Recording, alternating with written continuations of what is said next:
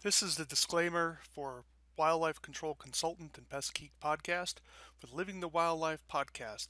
Always follow national, state, provincial, and local laws when using pesticides and or other control methods to manage pests.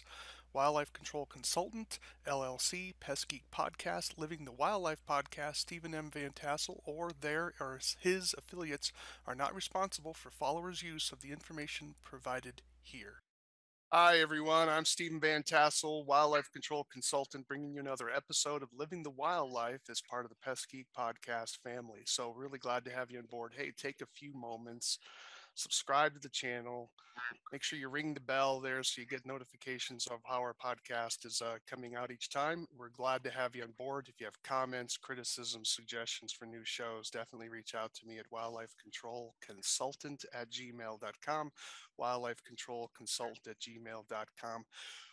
Well, today we have sort of a legend in the insect world, but you say, well, you don't do insects, Stephen. You're a vertebrate guy. Yes, but there's a little bit of overlap in terms of the pest control world when it comes to stinging insects.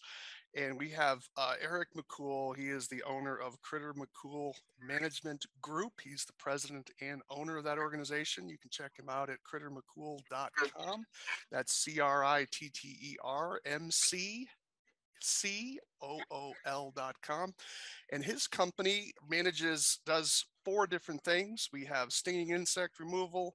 He has a pest control museum. So if you have some old artifacts that you want to make sure you hold for posterity to show the history of this in our country, definitely hold them aside. He would be definitely interested in those. He has a training arm where if people are interested in learning more about bee extractions and stinging insect controls, and of course, honeybee extractions as well. So, welcome aboard, Eric. We're really glad to have you here. Hey, good afternoon. Thank you for having me. It's a pleasure being a guest on your show, and we go back We, probably 30 years. you were saying that you have a letter of mine from 1989 or something. It's like, oh my gosh, yeah, that goes. It is that's a lot of water under the bridge since that time, Yeah, to be sure. sure is, Yeah. man. It's been a long time.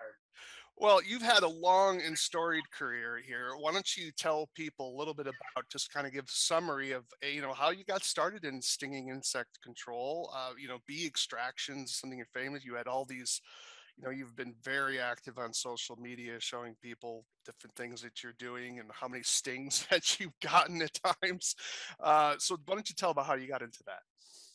Yeah, so I've been doing this my entire working career. So at the age of 12, I used to go to a summer camp in the woods, and one of my first interactions with stinging insects was um, there was a group of 8 or 10 of us walking a path in the woods, and one of my friends actually threw a rock at a bald-faced hornet's nest and broke it open. And the hornets came down and stung him many times. He was transported to the hospital, and no one else in the group got stung. And I thought that was very fascinating. That I'm like, wow, this is very cool that these insects knew somehow that he was the one that threw the rock. And so I went back home. I actually lived in a housing project um, when I was younger, in a low income housing project. And they had animals all the time because it was in the middle of the woods, in the middle of nowhere. And so they had a lot of animals around the dumpsters and stuff. So at the age of 12, the management, I was always out doing things and stuff like little country boys would do. Mm-hmm. And I didn't have a background of being a fur trapper. I didn't have a father in the picture or anything like that. So the management came to me and they said, "Can you help take care of any of these animals?" And I said, "Sure." You got your basic raccoons and your skunks and a fox from time to time. And I was 12 years old. And I said, "Okay, let me see what I can do." So uh, one night I was walking around one of the dumpsters and there was a skunk. And so unfortunately at that time I was 12 years old, early, late 80s there. So I stoned the skunk to death. And I said, that was pretty easy, a little stinky, but pretty easy. So I went to the management and told them that I could take care of the problem at the age of 12. Of course, I wasn't a business and all that. So they would pay me in ice cream sandwiches for every animal that I would kill. So I said, man, that's fantastic. Free ice cream for me and my friends, for me to go kill animals. I thought that was great. So I did that for about a year. And so it started involving a little more, and I was getting quite a few animals there. So the Pennsylvania Game Commission, who regulates the animals in the state of Pennsylvania, approached me and said that they was going to cite me for being cruelty to animals, for sending them to death. Right. And so that was actually a big blessing in my career, because I'm like, okay, let's go with relocation instead of killing everything on site. And so I did that for another year. And so when I got to 14, I did that for 2 years for the ice cream sandwiches. At 14, one of my family friends had red squirrels in the wall, and he says, "I'll pay someone to get rid of red squirrels." And I lived in a very rural area of Pennsylvania, so there wasn't no wildlife control people, even across the United States, a whole lot. Yeah, it's pretty early in the industry at that point. Yep. Yeah. So he went to work. I smashed a huge hole in his wall, huge wall, and found the red squirrels. And I don't know if Mama was ever there, but I grabbed the young and got the nest out, and he gave me $20. And so I said, okay, here's a career now. I got $20 and a box of ice cream sandwiches. What can I do with this? So, you know, so I started just doing it a little bit more. When I turned 16, I kind of thought, this is what I need to do for a living. I love bees. I love wildlife, and I just thought this was the cat's meow in a sense to do. So I said, okay, how can I start a business? So I actually quit high school. I went to the bank with a little business plan I just made up, and I said, I need $10,000 to start a wildlife control business to catch animals, and they just laughed at me. I mean, so I sat down with some family friends and I said, I want to catch animals for a living, and they're like, there's no way, no way. Everybody just shoots them, poison them, or leaves them alone. So I said, okay. So I did a roofing job, made $100. I went out, and with $75 of that money, I bought my first business license, mercantile license for the city, and I bought my first cage trap. Still have my cage trap. Wow. So I became, most people in the wildlife control industry, they have a fur hunting background, a trapping background. Yeah. I started with cage trapping right off the bat. So one of the first things I had to establish is, okay, cell phones wasn't even out then. So I'm like, hey, how do I even begin to do this? So I had a pretty humbling start here. I would write people, there was only like you and Tim Julian and a couple others in the industry that I even heard of. So I would write you, say, how much should I charge and how much should I do this? And my first service fee was $15. Yeah. $15. I look back and I'm like, most guys, even in the bigger cities, they're charging $200, $300, $400 for a service call fee, or emergency fee, and I was charging $15. So here I am, 16 years old. Actually, I have this here. It's one of my favorite spiders. Nice. Look at that. You're called M's. Oh, M's Wildlife Pest Control. That is awesome. Eric McCool's Wildlife Control, and then this is all handwritten. Yeah, I see that. And this skunk here is copy and paste. So I cut it out of a magazine and paste it on there and there. So that is cool. That's the humbling beginnings there. That's right. Yeah. Well, you have to start somewhere, but I mean, that's, I think you just emphasize that one advantage of the wildlife control field is that the buy-in's pretty low. in the certain, it's getting a little higher now because more states are regulating. But when you were starting and I was starting, there wasn't a lot. It's not like you had to go through all these courses and take exams and then get in. So the buy-in's pretty low, but the learning curve can be a bit tough. Oh yeah, learning curve. I struggled there for quite a long time. So I didn't get my driver's license till I was 19. So here I am making money at 16 years old. I quit school, started my own company. Okay, so I bought my own car, and I would pay my friends to drive me to my job sites. Oh my And goodness. so they would drive me to my job sites, drop me off. I would perform services. And when I was done, I would carry my tools and walk up to a payphone and call Oh to my come gosh. to pick me up. Wow. So that's humbling. That's That, very, you know. So when I turned 19, I did that for a couple years, just paying my guys, my friends to drive me around to my own jobs. so why didn't you get your license sooner? If at nine, you could have gotten a driver's license at 18 or probably even 17, I would think, in most states, right? Actually, the state of Pennsylvania is 16. Right. But when I was 14, 15 there, doing trapping and stuff, so I actually was cited for driving without a license. Oh, okay. All right. Yeah, because you don't always have a friend to drive you to the job That's site. right. Yeah. Yeah. I was That's my car. I could drive that. So I actually, to be quite honest, I drove myself to the job site. I got busted a couple times for driving without Yeah. license. Okay. $250 fine, and they suspended you for a year. Right. So that Okay. tells you, 3 times I got pulled over. Oh, that is amazing. Never knew.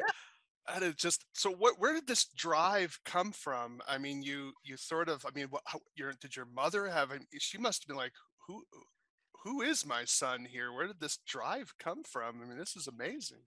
Yeah, so 16 was really life changing for me because I quit high school. Right. I found a free tutor to help me get my GED. Hmm. She was actually a veterinarian, Hmm. so she kind of helped me instill a little bit there as well. I actually moved out of my mom's house when I was 16. I moved in with a woman that I actually ended up spending 16 years with. Hmm. Uh, but yeah, life right then was pretty crazy. Okay. Yeah. And so when I got my license at 19, I started just pushing a little more. So it was funny because the way I looked at life then, um, I had at 19, I was having my first child. So when I would purchase things, Stephen, I would look at if I had to buy groceries, I'm like, that's 13 raccoons, two groundhogs, and a chipmunk. You know, I would picture in my head how many animals I would have to catch, how much work Right. that is. So that new tool that I needed might have been a want and not a need, Right. Right. if I had to do that. So I did that for a few years. Everything I did, I'm like, yeah, that's three groundhogs. It's not worth it. Because they're a pain in the butt to trap. Yeah. You're exactly right. So when did you make a transition to more the stinging insects? When did that occur in your business? Yeah, so I was doing wasp nests and little yellow jacket Hmm. nests and stuff the entire time I was doing wildlife control work. So it really involved in two 2000. I was doing a lot more jobs, and in 2000, I did a big job, and then I went to Florida, did a little bit of removal work, and worked with another fella in Florida in 2000.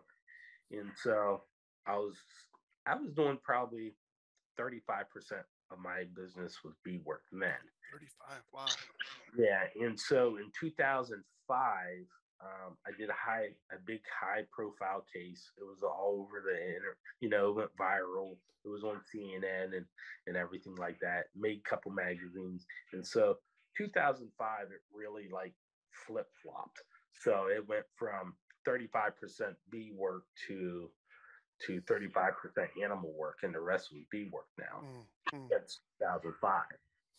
And so I said, well, I looked across my area and then I looked across the industry, and I'm like, no one's really talking about stinging insects. yeah, Nobody's performing services the way I.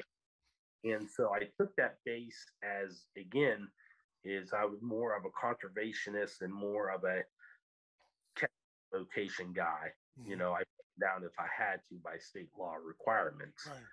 but I kind of took that base with the stinging insects. I'm like, okay, how can I work this area and in a sense, avoid getting a license or an applicator's license. Right. Okay.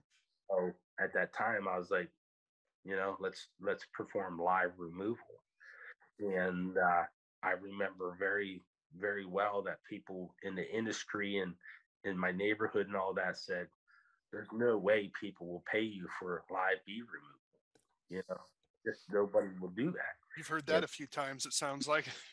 oh yeah, Yeah. yeah, Seems like they keep being wrong.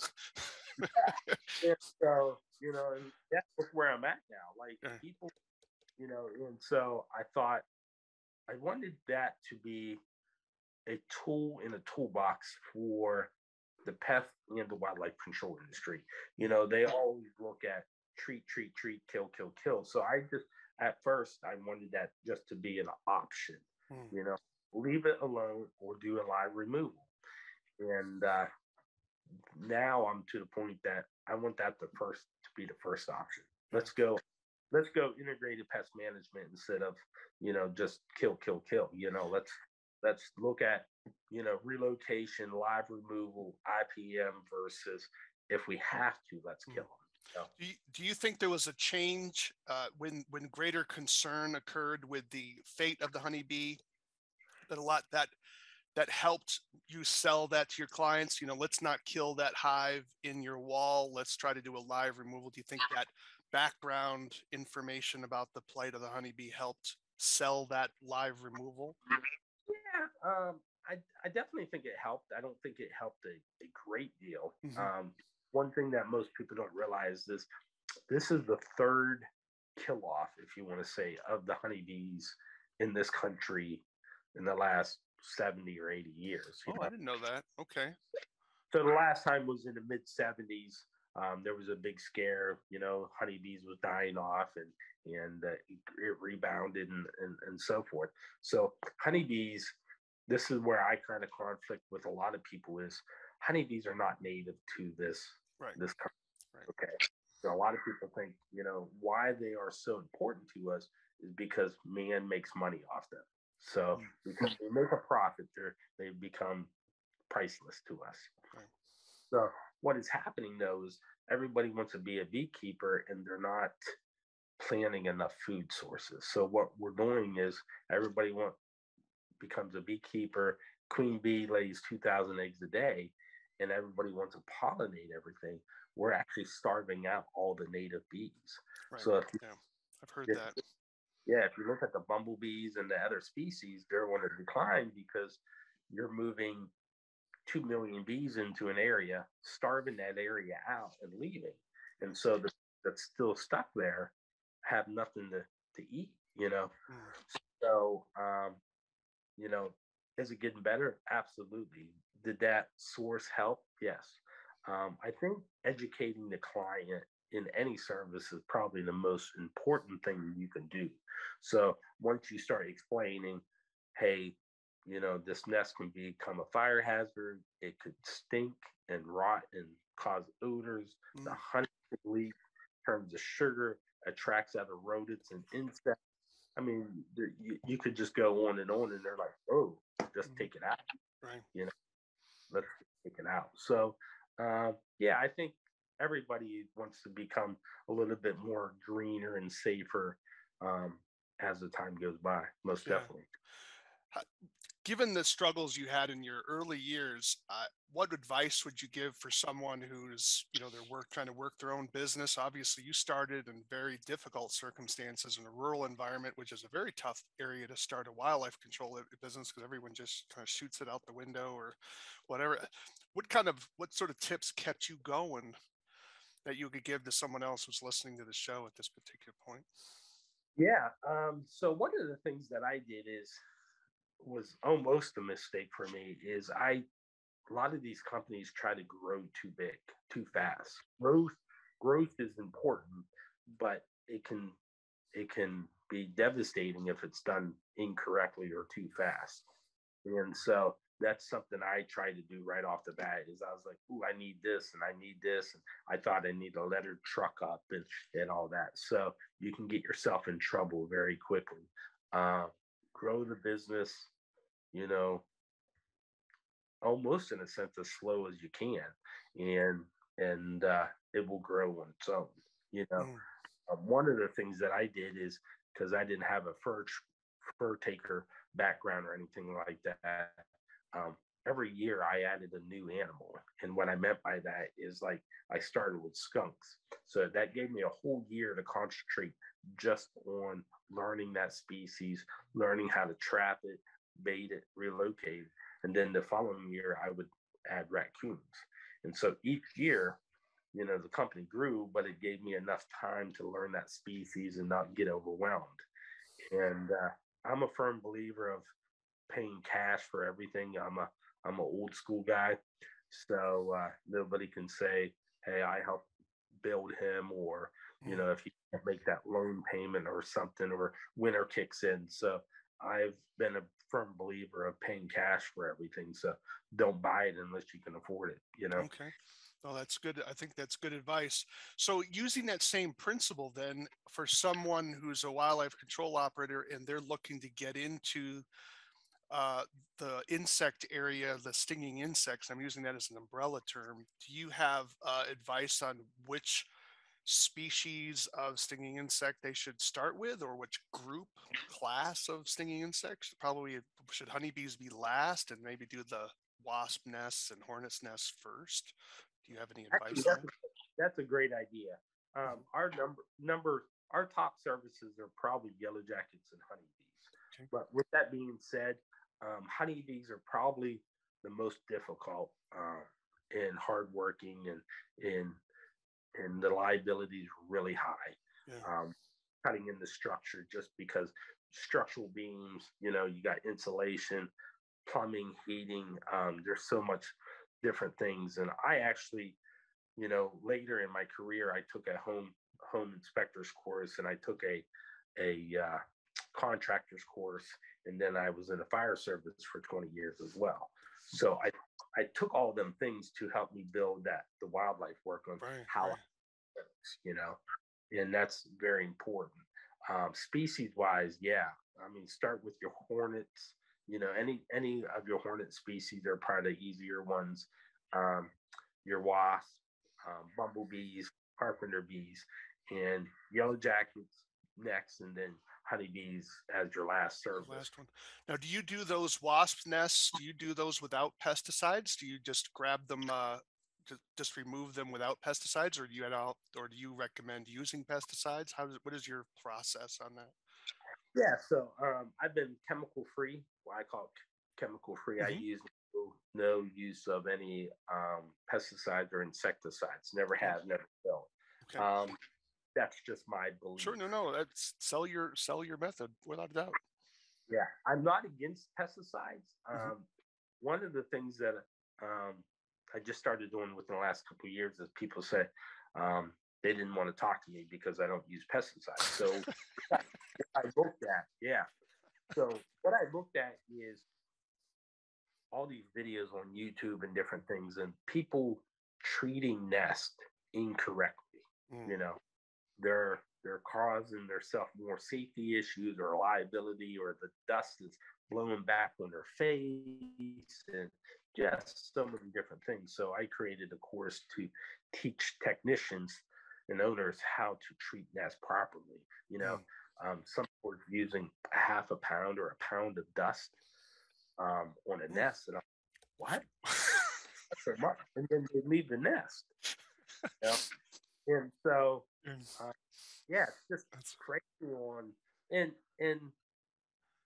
I have to look at it now as I'm older in the industry here that I used to get mad at those type of people Right. that I'm Right. like doing like idiots and different things. And now, I guess my faith has got me, in my old age here, Mm, that um, a lot of these guys just don't have the knowledge or the experience. right. Just haven't got the correct training. So they're actually trying to provide the best service they can, but that's all they know. So Right.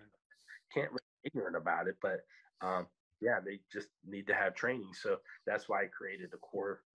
This is how you treat a nest. I prefer you to do a live removal, but if you have to do a treatment, Mhm. this is how you do it correctly. Yeah. So talk about your training course. Is this, do they have to come to your facility? Is it online? How do they get a hold of this training course? Yeah, so we just started some online courses. They're extremely limited. Okay. I'm not a very techie guy and online guy. I like to shake hands and see people face to Hmm. face. So I do a lot of conferences and classes. I do ride-alongs. You could do a ride-along with me, or I can come and ride along with you. I do classes on site in your town, your city, your office. I do a lot of consulting and training now for. We just did a office for Truly Nolan. I got one in Georgia here coming up. So I do a lot of training and consulting on site now. The nice thing about my background and my experience is most people in the industry, they service one little area. Right. So they're familiar with that area. Um, and with me, I've serviced literally all over the United States and Mm. Canada. So a lot of experience of different housing, how houses are built, the different, yellow jacket might act differently and have different behavior and habitats in a different state than, vice Mm. versa. So if I if you come to me, Stephen, and you do a ride along, say, Yeah. I truly believe you spend all day and I just fill your brain with all this stuff. You're going to take back about 10% probably of that Yeah. information, use it on your job site, Yeah. because my housing structure is different because we have hurricanes here and flooding and just so many different things. The weather's different.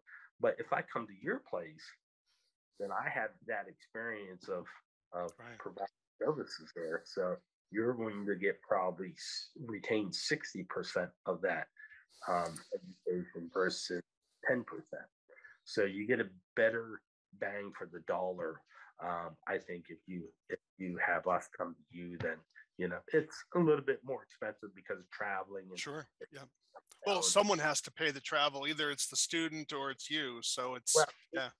exactly, and that's that one of the other things is a lot of people can't take time off, or a CEO can't take 5 guys off work for a Right. week Yeah. and to spend the day with me or a Yeah. couple of days and hotels and fees like you mentioned. Yeah. So Yeah. need to go there like that and spend a day. So I can do up to 300 people in a day. Um, Yeah, you that's know, a lot. Wow, that would be, yeah, that would be a bargain. So do you have what, do you do a little class time in the beginning and then do the ride-alongs, or do you just do, does it depend on yeah, what the company wants? Do you do mix and match some class time and then on-site time? yeah. So I do a variety of different things. So every class right now is literally written just for that company that's requesting it. So each company has different needs. They Mm, want their technicians to learn how to treat better, or how to market, or how to perform extractions or something. So each course that I build, I literally build just for that company. oh my And so goodness. classroom, it could be ride-alongs, um, it could be hands-on, doing a big extraction with me. So there's a lot of different variety things. Right now, we're doing one that's almost like an undercover boss. Um, Oh, okay. That's cool. yeah, I'm going in for a company, and they think I'm just going in for to learn about pest control stuff. They know who I am. Right. I'm Yeah. a guy, Kind of but hard not to know who you are. Yeah. Yeah, so I'm going in as I just learn. I want to learn more about general pest control, but I'm actually going to be critiquing and and taking notes and Sure. like an undercover boss, and then I'll Cool. see information back to the CEO and say, yeah, this guy needs to stay. He needs a raise. He needs to go. Yeah, well, sometimes, yeah, if I've been let go from a job, and sometimes it's, how did one guy phrase it? This wasn't my supervisor, but one person said, sometimes you need to help. Firing someone can also be a way to help them find their path. And I thought, there's definitely some truth to that. Actually, just within a couple weeks ago, my pastor at church said that you know everybody takes stuff personal, Yeah. and someone had to be fired, and they took it personal. And he says, we didn't fire you because you was crappy at your job, but you really was crappy at your job. And sometimes you are. It's just not Yep. your. Sometimes you're just not getting it done. Yeah. Yeah, without a doubt. So the online course, do they learn about that on your website? Do they have a link there, or is there another place where they go for the online course? So right now, all points training courses is the only one that is carrying a course for us right at the moment. So All I'm looking points at, training. yeah, all points training. They Okay. are what is that? Tennessee, I believe. All right. They do pest control training and Gotcha. certification. Okay. Well, So I want to give a shout out to All Points Training. So those of you online who are interested in, you want to maybe get an introduction to this might be a place for you to check out All Points Training. I would assume that it would be easily Googleable, and check out Eric's training on stinging insects there. Well, that's pretty cool. yeah, And how far are so you booked out? How hard is it for someone to book you out to come out to your location, to their yeah, location? it varies. It really does. Sometimes I'm really booked. I'm speaking at the Pennsylvania Pest Management Association conference in 1st of October or Hmm. 1st of November here Yeah. in a couple on stinging insects. I'm speaking in February in Syracuse, New York for Cornell University for the Nice. food processing workshop. Too bad you didn't get up there a little earlier to see some of the foliage. So, Oh yeah, yeah, that's a big area up there. yeah. Yeah. So yeah, I just got a lot of training and a lot of conferences that I'm doing right now. Mhm.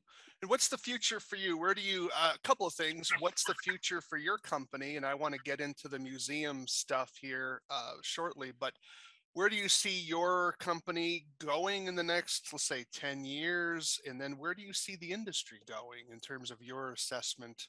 And you can even make it as narrow as the stinging insect management industry. Do you think, so where do you see it going in 10 years? Yeah, that's a good question. I'm always growing and always changing direction and trying to find my niche.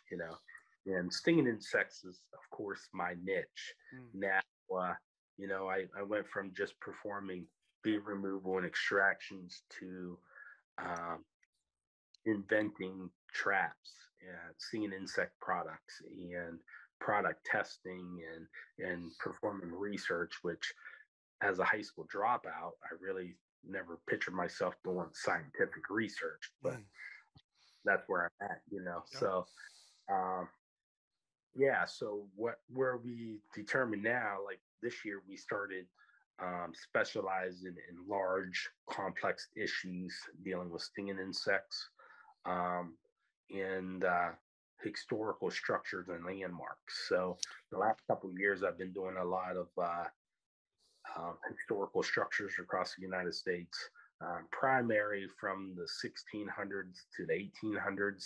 Okay. Uh, doing a lot of structures, taking bees out of and stinging insects out of those structures. The large complex issues would be like um, large amusement parks, Hmm. sports stadiums, city parks, just very large, managing, right now, I think we're managing a few hundred acres of land for stinging insect control. And so we're trying to specialize more in the large complex issues. Yeah. Uh, Those historical. companies are looking for what liability, just trying to reduce liability on stinging insects because what the hornets or wasps are looking for is sugar and fat in the Yep. trash cans and things like that. Yeah. Okay. Yeah. I mean, yeah.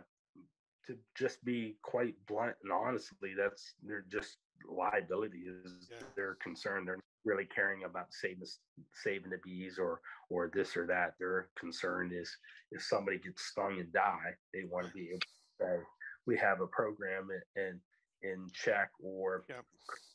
responsible for it. So I like a challenge. I like to do things that no one else is doing.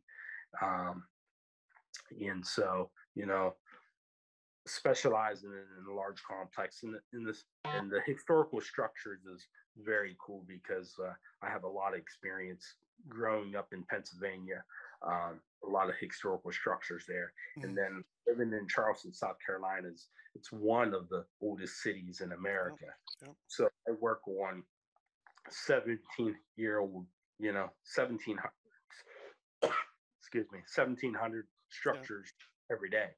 Wow. Yeah.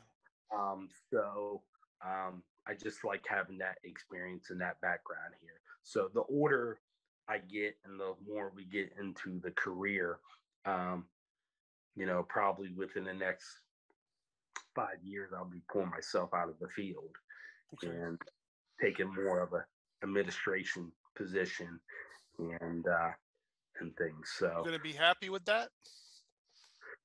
I don't know. You know, Okay. pushing 50 now. I got over Yeah. 30 in the industry. I don't know. I mean, being in a swarm of bees, it sounds crazy, Stephen, but it's one of the happiest places I've ever been in my life. Yeah. So, yeah, I don't know, but Okay. you know, All right. Well, fair enough. You don't. where It's but yeah. I mean, can somebody do bee extractions in their 50s and 60s? Absolutely. Sure. Yeah. But the wear and tear that I've done on my own body in the Hmm. last few years of doing this and learning it, you know, so that's where people coming in the industry and people that's already here, I think I'm a important asset as in learn from my experience and from my, you know, I can I can teach you and train you in a few hours or in a couple of days what it took me literally 30 years to do, Right. you know.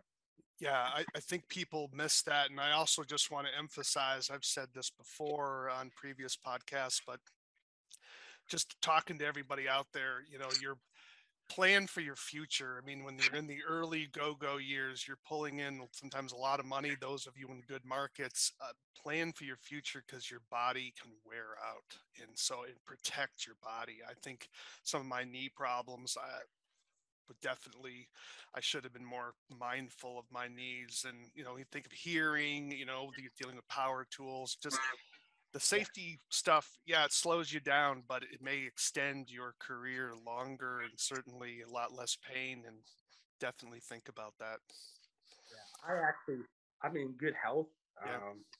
In the past and throughout my career when I was doing wildlife, I was sick a lot.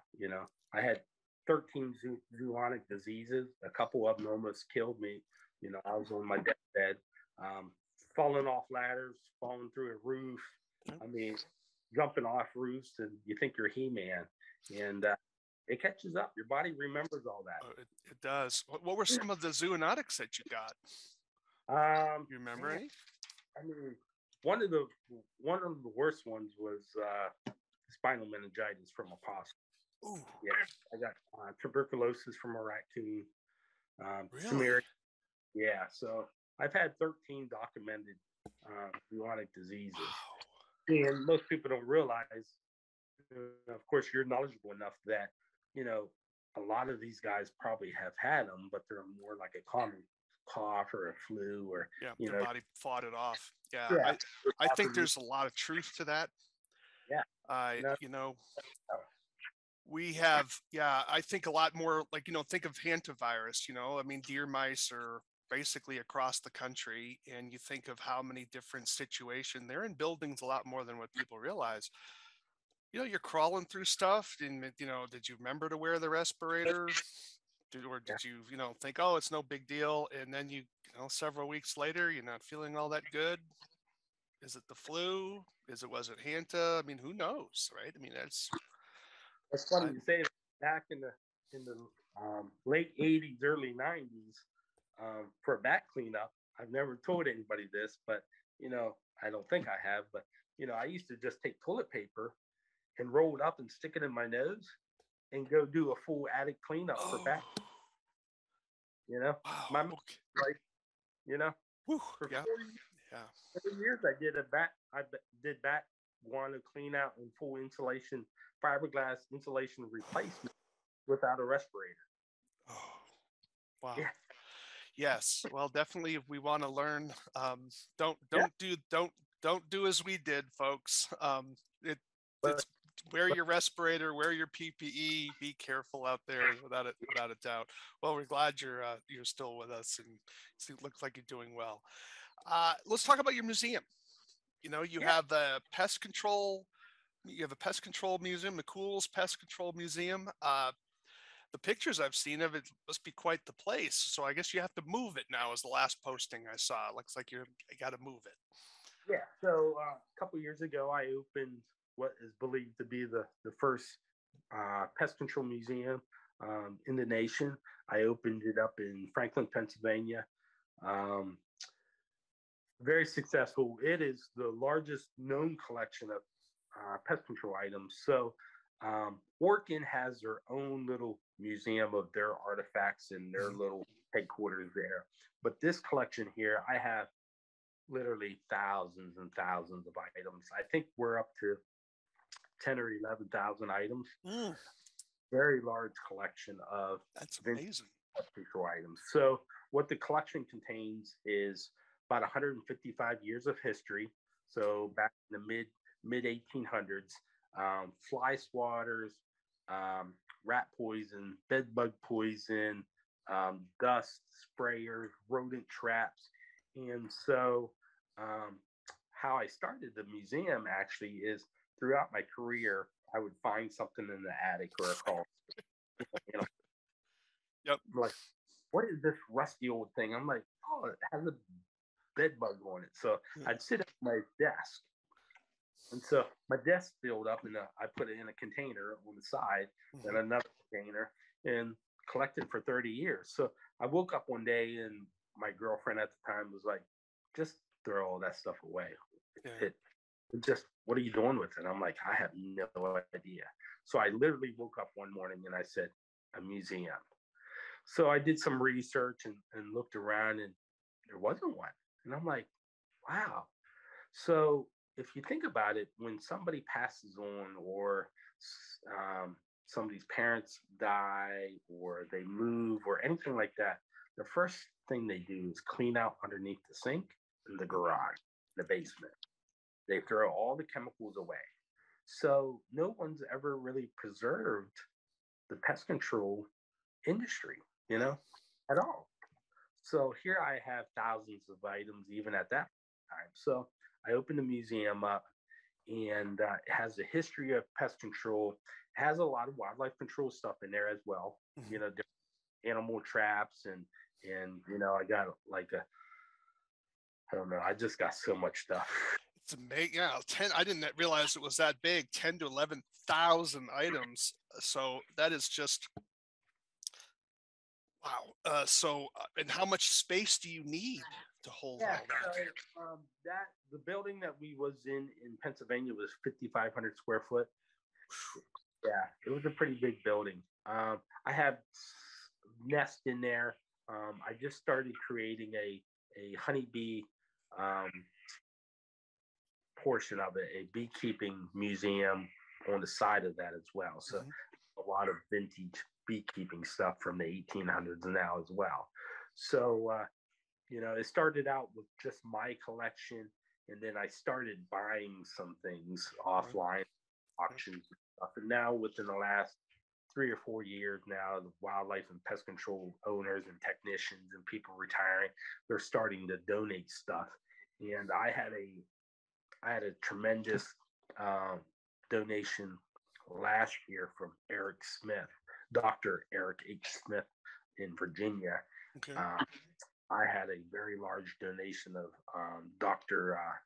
Arnold Malice, which is the Malice Yeah, Handbook. the Malice Handbook. So I have a lot of his original work, Oh my from goodness.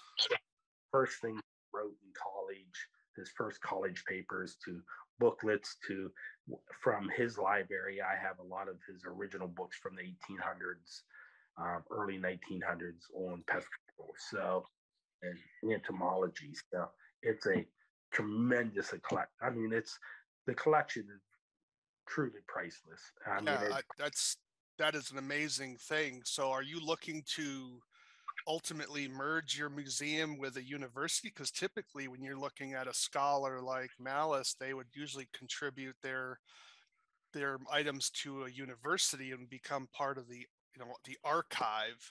It'd be the Malice archive at that museum. So is that something down the road for you? And yeah, so I've had a hard decision on this. I was going to start a museum advisory board, mhm. um, to get direction and where I wanted to take this. Because honestly, it's a lot for me to take on.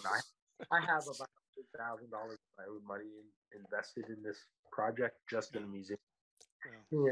So I thought about that. We was thinking maybe like um, working or Terminex or somebody would, offer up a building and some money or something. And so there's a lot of different scenarios that could happen, even making it a nonprofit, uh, and stuff. So I'm not really sure. Eventually, I'd like to make it like the National Pest Control Museum yeah. of or something. I really think it's a true asset to the industry and to America. There's nothing like it even around the world that I'm aware of, and it continues to grow. Literally every week, I get something in the mail that I bought or somebody donated, and it's amazing, the stuff. Yeah, no, I think you're exactly right. I think at times in our industry we're at a point now where if we don't preserve our history, it'll be gone. And it's certainly in the wildlife control field. I mean, obviously your vision's bigger than my history, obviously in terms of wildlife control. But I've had that same thought in the wildlife control industry because we've had founders who are starting to get let's we're all heading to one direction here, folks, without getting too morbid. But and we need to be thinking about how are we preserving that history, so just as a way of honoring people that have started this industry, and just realizing where we've come from. Sometimes we criticize people for doing techniques this or that, uh, but we realize that we didn't get where we're at without learning from them, Yeah, and that without them. And so sometimes we get a little, I would say a little uppity with people before us without really respecting the fact that what we're here because of what they learned, and we were able to step on their shoulders and move forward. And we need to preserve that, and otherwise it's gone. I do it with photographs typically, taking pictures at conferences and people, and it's that stuff's valuable. And so I would want to encourage the viewers here, if you have some materials that would be useful for this museum, definitely consider contributing. We just want to make sure this stuff is preserved. Follow the regulations when you're shipping stuff, folks. You have to be careful of all that, but make sure. But we want to preserve this material, and I would that would be very important.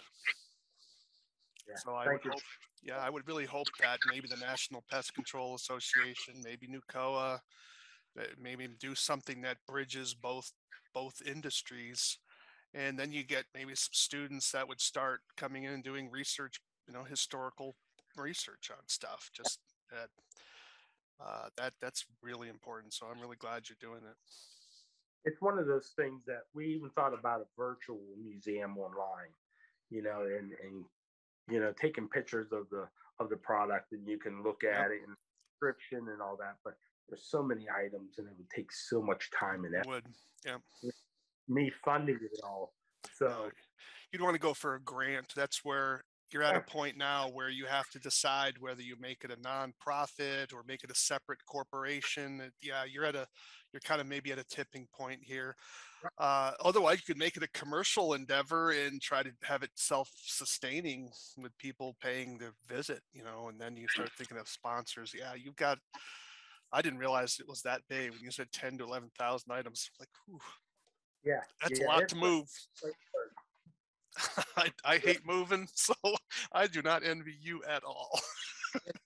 it's something that I wanted to touch base on too, that about the wildlife control industry. So, the wildlife and the pest control industry, it has always been separate.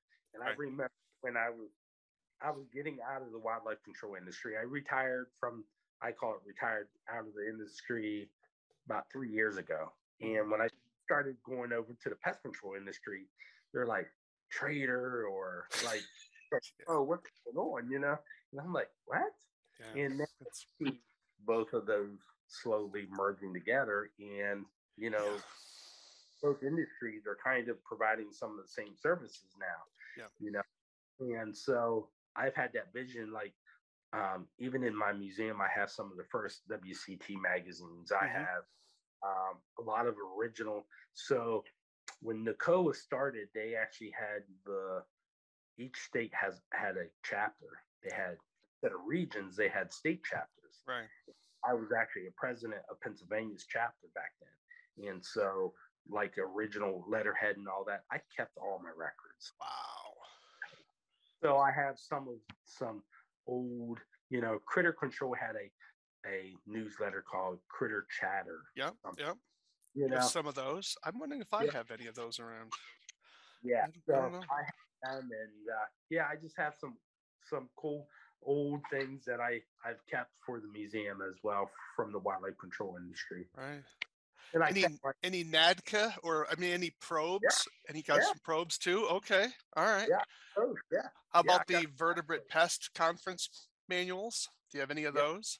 yep. You have some of those? All right. Because I have several of the hard copies. They're all it's all digital now, so I have several of the hard copy. And be able to ask you if you have any, if you need those. Maybe I can ship the ones I have out to you if you don't have those numbers. So that way you have them in hard copy. Yeah. So it'd be kind of cool. Actually, right beside me, I have all your books, All my books. Oh dear. Okay. and, and one I even helped you on a little bit. There you go. Yeah, the practical Yeah, guide of the. I'm glad you have that one. Yeah, yeah, that's cool. I I thought that have. one would sell better than it did. It did not. I was thinking that was going to be my breakout one. I actually have I have your new one, being kind to animal pests, but I actually have the original one as well. Yeah, yep, I have the original one. Yep, Yeah, I wrote to Steve. But I sent him the revised edition and said, if you wanted to make some comments on it, and it didn't. I don't recall him commenting on it, but I figured but I yeah. sent him a manuscript, I believe. So yeah, that was. I bought that. He sold that to Critter Control, Oh, good. and Okay. Critter Control didn't do anything with it. And I learned that they had it, and I said, "Well, I'll buy it off it." So they sold it to me, and then I just revised it. So now I'm working on Frischman's book, but enough about all that. But well, so you have the last thing we haven't spoken about really was you just mentioned it briefly, was you said you're doing some more research. Is there anything that you're able to talk about, or is some of that not far enough along, or is there, we don't want to have you break any confidentiality rules or anything like that. So Yeah, so I do a lot of product testing and research for other manufacturers okay. and some pest control companies, but I do a lot on my own as well. Hmm. So I announced a while back that I had created my own brand of bee suits. Right. Uh, when I We had a manufacturer, a prototype, everything was ready to go, and then COVID hit, Right. and I actually lost my manufacturer. And since then, going on, wow, almost 2 years now, I guess. Um, I have the prototypes literally hanging beside me. Um, but I don't have a manufacturer yet. So that's pending release. So now I looked at all these stinging insect traps, and wasp traps and everything made by these various companies that I can't name. Right. But they're all seasonal, they're all disposable, cheaply made, and all that. So I'm always buying traps and doing this or buying that. And I got that because when you're in the wildlife control industry, I create a lot of my own things. We didn't have wildlife control supply. Did not have that today, no. Telling me threw out in the field. So right. we didn't have that right away. So we had to create a lot of our own products and tools and stuff. So that's what I do. And I'm like, why don't I create my own line of products? So I just developed I really think it's a game changer bee trap that is going to be used. It can be used commercial, or residential, but it's probably going to be more commercial and used for large scale things and gas stations and stuff. But it's a long term trap. The trap will last you probably 15 or 20 years. Okay. Yeah, very long term, very unique trap. I've made 5 of them right now. They are in product testing, doing extremely well. So I'm going to produce 200 more next week, and hopefully I'll put them 200 out on my job sites throughout the United States. If everything goes well, within the next month or two, we can release them for sale in the spring of next year. Wow. Okay. So if people have their own products they want to have tested, they can contact you for some testing materials for testing work as well. So, well, you are involved in a lot. So that is amazing. Well, is there anything else that we haven't covered that you'd like to send out to the virtual world here? Yeah, I just I think if you're getting into stinging insects at all, follow me on Facebook. I have a group that you can follow. I post a lot of things on there, pictures and information and videos and all that. Learn what you're doing. Just don't provide a service because you think you can or you can make a dollar. Have your heart into it. Learn what you're doing. Stinging insects. There's money in. I mean, there's a good profit margin in stinging insect control, but it's probably the biggest liability that you can have as well on a job site, even doing live removal, because you got 2 types of people in the world. You got half the population that thinks they're allergic to bees, and the other half don't want stung by it. So, but if you're providing a good quality service professionally, you never have a problem. And it's taken me all over the United States, all over Canada. I train and consult for companies all around the world now, and who would have ever thought just for bees? So I think you will see most companies doing live removal or referring that to a live removal within the next probably 10 years. I think really going to see a big sway of change there. And I am looking at some different, some new, I don't know how to say it without letting the cat out of the bag. Sure. New products or techniques maybe coming soon. Yeah, products and techniques coming soon. How about that? Yeah. Well, good. Well, I hope when they do come out, or you're ready to announce them, I do hope you'd consider coming back on the show, and I'd love to announce them here and get them out to our audience. So I really appreciate your time here, Eric. It's been sort of going down memory lane here and seeing what your career's been doing. It's been quite a storied career. Well, yours has been pretty great too. All right. Well, appreciate that. So as we're wrapping up here, everyone, this is Eric McCool, a true legend for anyone who's been paying attention for the last 15, 20 years. President and owner of Critter McCool Management Group. He has a Stinging insect removal portion of his company. He has a museum with 10 to 11,000 items. If you have items in the pest control world that have historical worth, or even if you're in doubt, I think you take a picture of it, send it to Eric, see if it's something he'd want to add to his collection. Let's preserve our heritage. That includes the wildlife control side as well. He does bee extractions, of course, and he does training, whether online with All Points Training out of Tennessee. You can contact them for his online training, but he also does on site training. He does conferences, ride alongs.